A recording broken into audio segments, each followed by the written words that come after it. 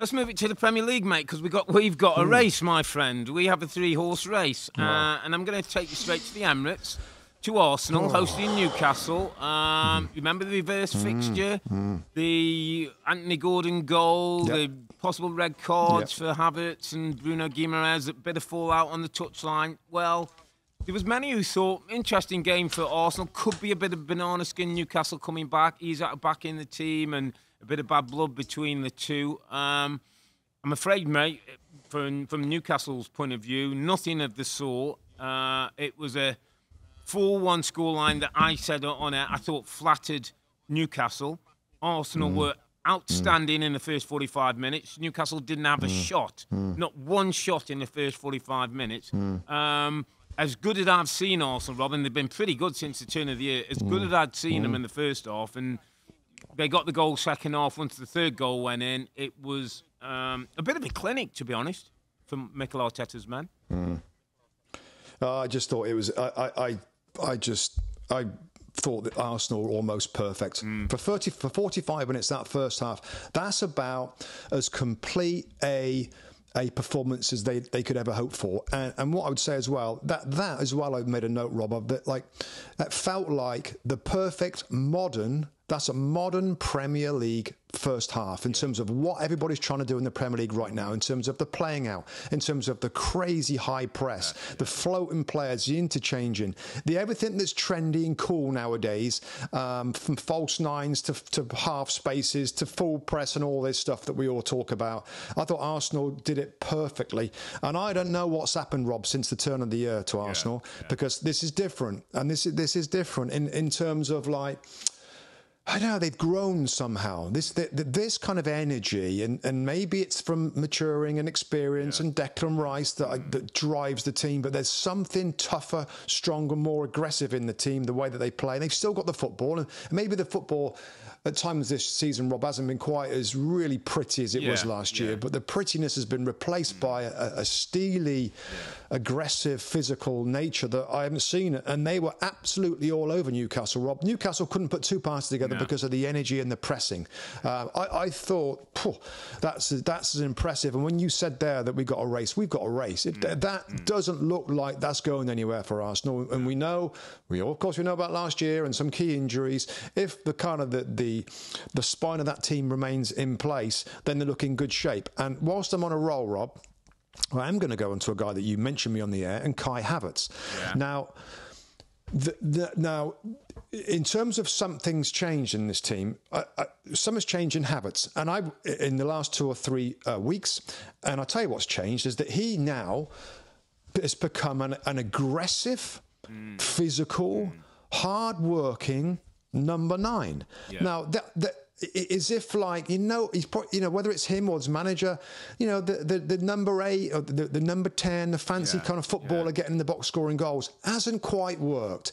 And it's not as much as reinventing himself, but I think he's thought, how can I really be effective? And he's gone with work and with physicality and closing. I mean, fans love that stuff. I mean, I made a career out of it, Rob. I wasn't a technical player. I charged around, I tackled, I closed down, I worked my socks off to be favoured, to be useful for the team. Now, he got his goal, and it's amazing how good things happen when you have that mentality to run around to close down. Now, is it just me? It's not just that Kai Havertz has come good. He's come good in an unexpected way of the way that he's been effective for the team, and long may that continue, because that's useful for Arsenal Football Club more than the little in and out games guy in as a number 8 or whatever that now seems to be fired up, aggressive and scary. I mean, he's 6'4" and he's a big guy and he's starting to use it, and love it. I mean, it's a good point, and we did sort of have a little bit of a joke saying, that you're in or you're out, and Mustoe for a long time was out, and it was just a point we'll make. Well, the interesting, and you've given me an extra thought to what I was thinking.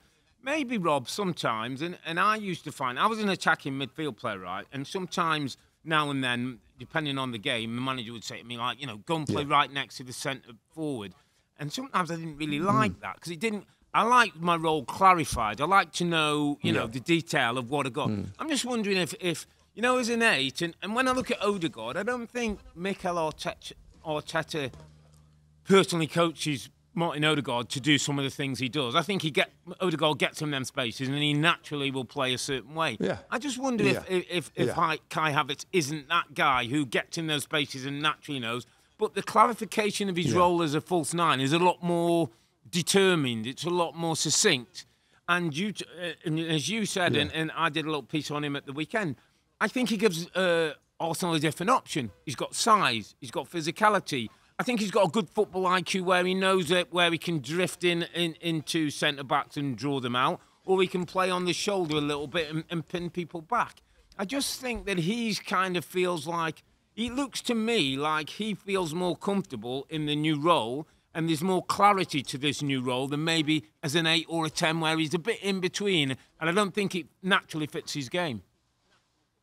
It looks like Robbie as if he said to himself, right, I want to make myself a flipping permanent fixture. Yeah, you know, how am I going to play in this team? You know, how am I going to do it? Now, all I would say is, of course, he got his goal, right? He got his goal in the first half, and well done. He makes a run, and it ends up beautiful ball back from Martinelli. Well done. I still got to say that physicality and aggression and work ethic on its own isn't going to be enough. But the goals are starting to come, Rob. If he can add, he missed an easy one. At 2-0, didn't he? Which changes the game, which is part of the reason he gets a bit of criticism. And you're right, but he's got to produce. But he's got 5 goals now, hasn't he? Is that 5 goals for the season? I think. I think he has. Yeah, 5 or 6 goals now. Listen, he's not. You know, it's not all finished and done and dusted. And he's a great signing for them. Sorry, mate, just to be sure. 6 Premier League goals. Yeah. So and he spent a lot, and he wasted. I mean. That's a long time in the first half of the season. He got very few. Remember, they gave him the penalty, didn't they, to get his first Premier League goal? They give him the penalty. So it's just, listen, I'll always give credit where credit's due. And if it means it goes against what I believe from earlier on, absolutely no problem with that. And I wanted to give him credit, given how he's, not just this game, by the way, the last 2 or 3 games, he's been like a bit of a man possessed. And it's like, I don't mind that. Like that's affecting the game. What you don't want is a player that's in and out and the game's passing you by, which we all got to us when we were playing, Rob, and coaches said, don't let the game pass you by somehow. And he's just doing it. Listen, that's goals. That's tons of goals from Arsenal as well, from different parts of the team, from defenders. Again, mate, as another 2 goals from set pieces. Again. Set pieces. I know. Yeah, no, absolutely right, Robert. And wow, it's exciting for Arsenal fans because, like, I think it was like December, Rob, wasn't it? They went flat a little bit, and it's they've gone off a little bit. But since January, I think it was, I kind of look back at the results. Since January, the turn of the year, since the Liverpool they game, have got some lost to Liverpool, and then they've flown. That's it, in the cup, wasn't it? Yeah, absolutely. Yeah, so. Yeah. Wow, I enjoyed the game. Newcastle had no answers for it. You know, I'm pleased for Joe Willock to come back and get a goal. He's been injured forever, it seems like. And they're getting some players back. Harvey Barnes is back. But this wasn't about Newcastle, I'm afraid. And maybe other days will be, and other podcasts will be. This was about a performance. And this isn't against a Burnley. This is against Newcastle United that can dig a little bit and have got strong defenders. So if Arsenal, and I hope that and they've done it in different ways. The Liverpool game was I can't remember the specifics now, was a heavy metal, then they had an intricate, thoughtful win. This one's a little bit in between. The manager is getting he's hitting the right notes in different matches. Right now, doesn't he? Yeah. I mean, listen, we've got 12 games to go, and we might get to the end of March and April, and things don't look as good. But I saw an interesting article yesterday, Rob, which said, like, the Arteta from that day in Newcastle when I thought it was a foul and the goal wasn't given, but the disgrace, the letting himself go. There's been a change. There's a maturity in him and his team where he's probably learned and over the course of things, he's probably learned from last season. And right now he's got his team right in the groove, and if they can keep it there, Rob, if they can keep it anywhere near there, they've got to have a chance. Yeah, and just a little side note for people to watch out for. And of course, Jorginho's back in the side and it allowed Rice to play forward in an 8, which I think the manager, Arteta, really likes that. Yeah. Martinelli's position, Rob, it's just something for people out there because it always used to be, and they're kind of learning different tactical kind of themes all the time, but yours with Martinelli wide left, Saka wide right.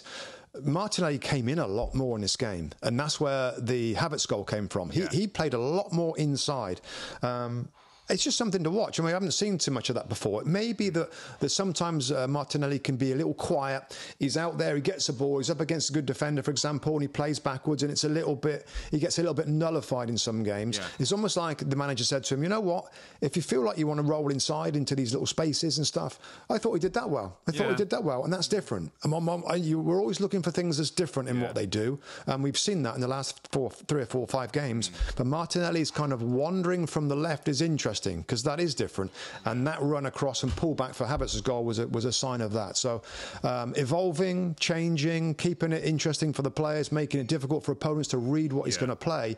And just final thought, Rob, on him really for Arsenal is that, and I'm always a big believer in this, when things are going really, really well, I hope that the manager and particularly the players just understand what it is, understand what it's been this last 6 weeks or so that's made them crush teams with pressure, with aggression, with some of their football, and when if it threatens to go off the rails, just hang on, let's remember back to what it was that got us to this point. Of course, you can't help if injuries affect teams' performance, but I'm sure they'll be learning and understanding, Rob, what can win games well. And my final point is, I've always said, particularly last year, Arsenal won a lot of games in a tight, dramatic manner. They're winning games easily, which is the sign. The opposition, dare I the say, XG against, of Rob, is champions. Incredible, by the way. The XG against, shots conceded is incredible in terms of working with the opposite. So, good point to make as Arsenal put another 4 goals. I think, was it 25 goals now in 6 games since the turn of the year? I mean, incredible return for an Arsenal team that's in pretty good form.